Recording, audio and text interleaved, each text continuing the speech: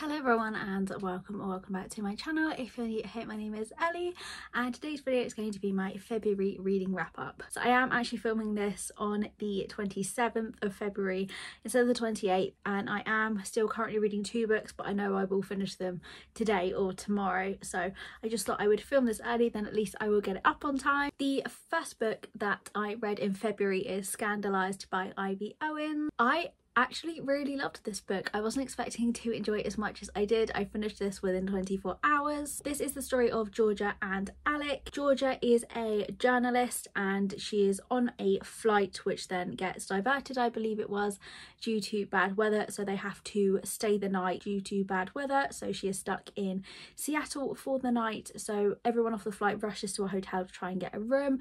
She is in a queue and there are no rooms left, but in the queue is also Alec, who turns out to have been her childhood best friend's older brother, and as they kind of know each other, they decide they might as well share the room. But what Georgia doesn't realise is Alec is now a famous film star, and because of this their careers kind of go against each other, where she is a journalist. They set themselves 2 weeks, and within this 2 weeks they will just spend all of the time together and then just move on. It was quite insta-love, which I don't tend to enjoy, but I felt in this story it did work. The next book that I read, I say book because it was a bonus chapter, but it's released as its own kind of book, but that is Seth on the Moon by Caroline Peckham and Susan Valenti. This is a novella. Like I say, it's just like one chapter. I think it was about 36 pages, but it is book 5.6 in the Zodiac Academy series. Again, I can't really say too much about this one because it was only 36 pages, so I feel if I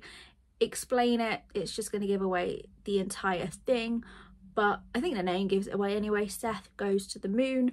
If you haven't read any of the Zodiac Academy series, there's not really any point picking this one up. I will admit I was a little underwhelmed with it because I thought it was like a novella. It's going to be at least 100 pages. So when I downloaded it and found there was only 30 pages, it was a bit like, oh, okay. I did enjoy it.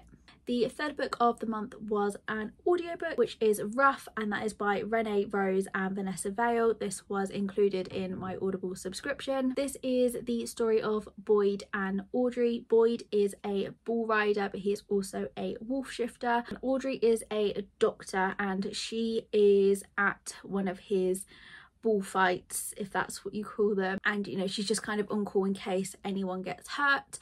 And at the start he does get thrown off and she runs out to help him, but because he's a wolf shifter he has already healed and he doesn't want her to notice that, so he comes up with a plan, as she wants to keep checking in with him to make sure he is recovering, that he needs to distract her from the fact that the wound is no longer there, and he thinks that flirting with her is going to be the best way to do that. Initially I did think there was going to be more of the wolf shifter kind of thing to this, but it didn't really talk that much about it until towards the end. It was a cute story between the two characters, but overall it was just kind of like an okay read. I didn't love it, I didn't hate it, but it was just nice to listen to in the background whilst I was doing other things. Then I read Final Offer by Lauren Asher. This was one of my highly anticipated reads for 2023, so this is book 3 in the Dreamland Billionaire series. I was really looking forward to this one as Cal was my favourite of the Kane brothers, and this book did not disappoint. Initially I was a bit worried when I got my copy and saw how long it was. There are over 500 pages in this. I think it's nearly 600 altogether. I was a bit worried of the fact that a romance book that long, that it was going to be repetitive or I would get bored with it, but I did not. I absolutely loved this one. I don't know whether it is my favourite in the series. It's definitely between this and the Fine Print, but I really liked the relationship between Cal and Alana, and I loved watching their friendship kind of redevelop. I felt it was the perfect ending to the series, and I liked how the other couples from the first 2 books in the series popped up throughout this as well. It was nice to kind of see how they were getting on and how they would also interact with Cal and Alana. I'm sad this series is over, but I'm really glad that I loved this as much as I did. Book number 5 this month was one I read on Kindle Unlimited, and that is Thin Ice by Cassie Min. I've seen this novella recommended a lot on BookTube and I just thought I would give it a go, and I did like it. I cannot remember the names of the characters off the top of my head, but we have a figure skater and her coach, so it is forbidden in that aspect. It's described as a steamy age gap insta love story starring a stern coach and his off limits love. So it was a fun little read. I sat and read it all in one go. I think it was under 100 pages. Like I said earlier, I'm not a huge fan of insta love, but I think with a novella you kind of know that's going to happen. But yeah, again, I find it really hard to kind of wrap up what happened and how I felt about a novella without giving everything away. Book number 6, I picked up Tattered Stars by Catherine Cowles. This author again is another one that's been really hyped on BookTube and BookTok, and I'd kind of been putting it off for a while just because it was so hyped up, but I was just in the mood for a small town romance, so I picked it up and it did not disappoint, and I can definitely see why this book has so much hype. So it's a small town romance and we follow Hayes and Ellie. When Ellie was a child, something happens and she then leaves this town, but she comes back years later as she wants to redevelop the site that was her childhood home into an animal sanctuary, and Hayes isn't best pleased that she is back due to what happened there when she was a child. It was not anything that was her fault, it was something that her father did that directly affected Hayes and his family. Hayes is also the sheriff of this town, and things start to happen to young women. So whilst Hayes is looking into that, he also starts to develop this kind of protectiveness over Ellie because she is living alone on this land.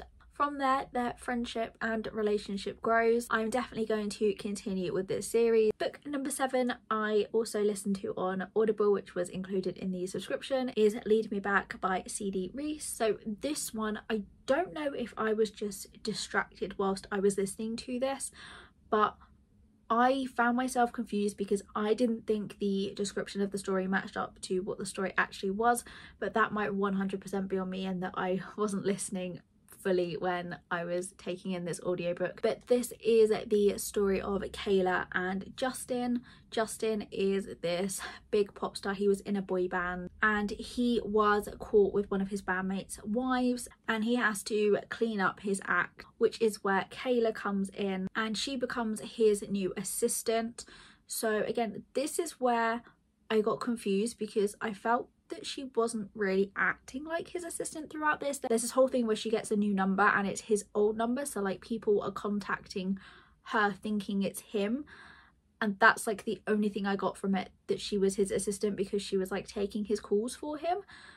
But I didn't feel that she was like doing the job role of an assistant, if that makes sense. And towards the end you do go into more about what actually happened with Justin and his bandmate's wife, and there's some miscommunication and things in there. I did like this book, but like I said, I was confused with it, which is why I think I only gave it 3 stars, because I didn't feel it was exactly how it was described, but that might have 100% been my fault. The next book I read was Desires Unraveling. This was actually a book that I applied to read the arc of, and I really enjoyed this one. Again, I gave this 4 stars. This is the story of Mariam and Bruce, and Mariam is very much a just go around, have one night with a guy and never see him again. That's just kind of how she prefers to do things. And she meets Bruce, they have this one-time thing, but he wants a little bit more. He does really like her, but she is like, it can't keep happening because that's not me. They meet up again at a wedding, and the story is kind of told from dual timelines, so you have the current day and then it dips back to previous meetings before where they are now, if that makes sense, which I did feel really added to the story because you got to see the build up behind how they were feeling now. This is a part of a series and it did end on kind of a cliffhanger, so I'm excited to see how this story will continue between the two. There was some spice in this, all of the characters were really likeable, and I'm thankful that I received a copy to review. Then the next book I read was Foul Lady Fortune by Chloe Gong, and I was 100% not expecting to love this book as much as I did. I was hooked from the minute I started reading this, and also the cover of this is gorgeous. If I take off the dust jacket, just look at that.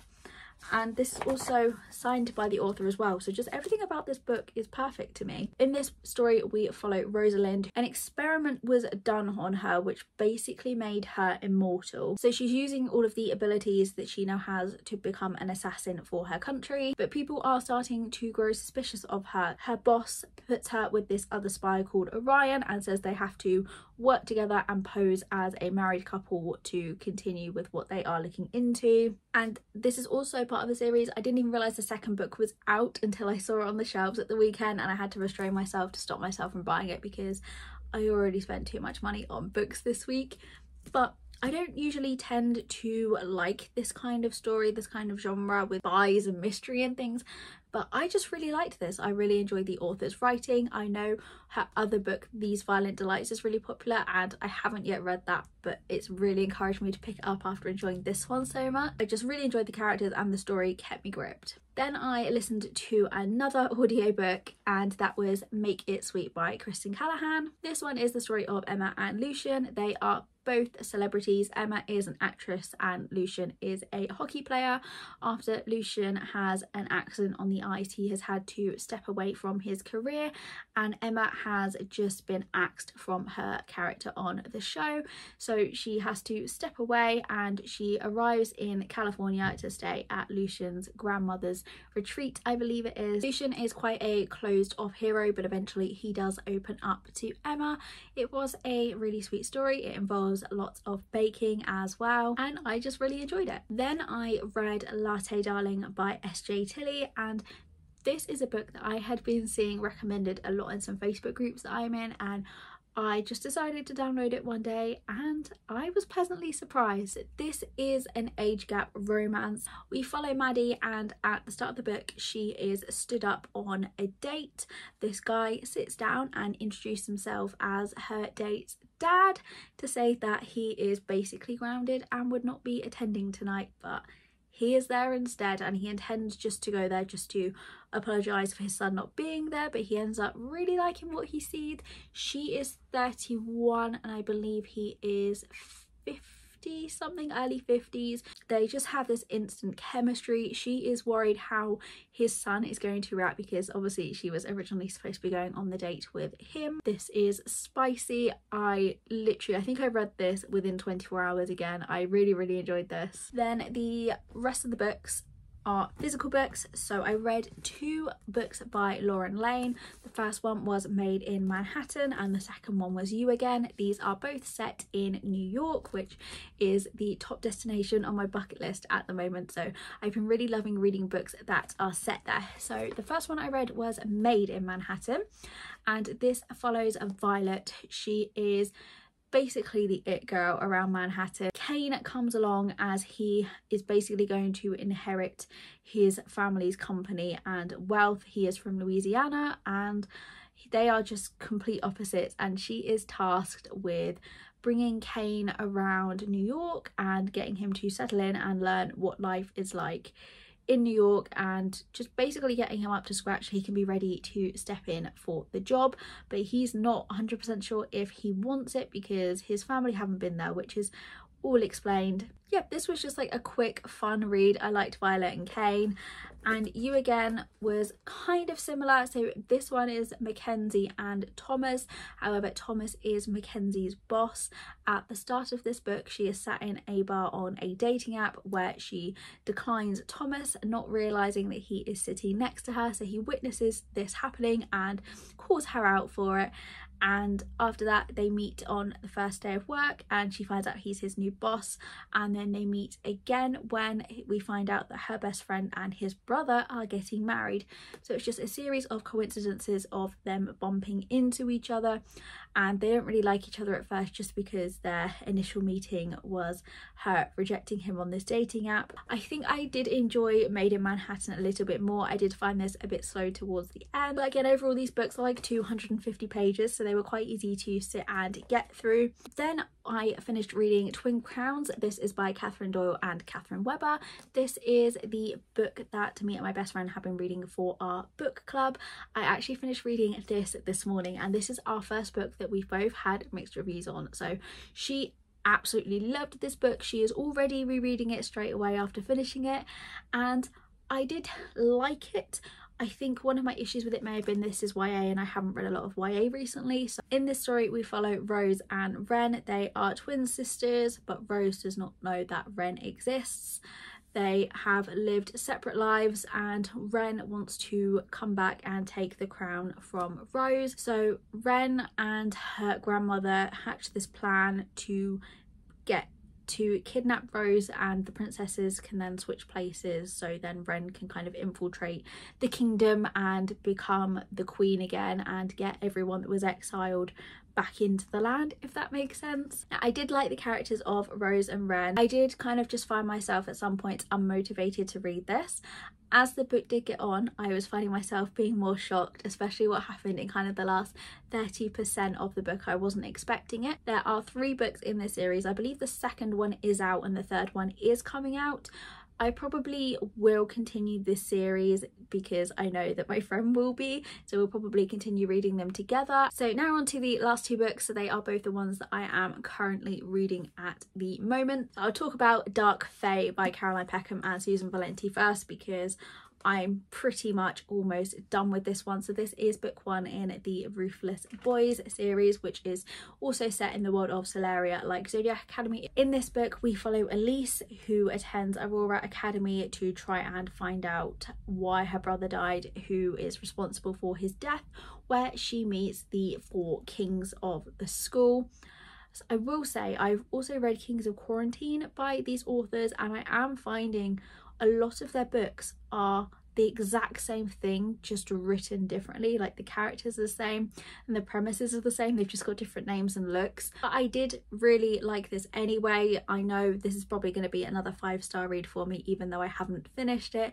At the moment I think I prefer the entire Zodiac Academy series over this, but again I will comment on that once I complete the Ruthless Boys series, so I can really compare the two. But it was funny seeing the characters in here as younger versions of we have met them as their older selves within Zodiac Academy series. But yeah, I really like this one. I have the second book ready to go next month for as soon as I finish this one. So then the final book I'm reading, I think I am 50% of the way in, so I will probably finish that one tomorrow, and that is Present Perfect by Julie Olivia. This is book 2 in the Fox Hill series. I have not read book 1, but this just popped up as a recommendation on BookTube and I thought I would download it. This is a student teacher romance, but it's set in college, and I don't know if I'm confused with this just because I'm from the UK and don't understand how American colleges work, but she's his student but she's also his intern at the same time, which I don't really understand how that works. But as I say, I'm only like 50% in, so I can't give a full review on this book at the moment. But this is Delaney and Asher. So as I said, she is his student intern and Asher is the professor.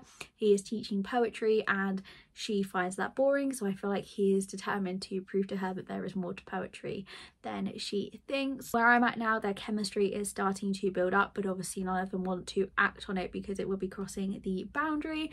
But I'm going to assume that they are going to cross that line within the next couple of chapters and something is going to happen between them. Yeah, I'm liking it so far. I've never read any other books by this author. So far it is quite tame compared to other student age gap romances that I have read previously, but I feel like it is going to be the perfect book to end the month with. So they are all of the books which I read in February. I already have my eye on a few of the books on my shelves to pick up in March. I think I'm definitely going to get to the second book in the Ruthless Boys series. I'm also very tempted to pick up Zodiac Academy The Awakening as told by the boys.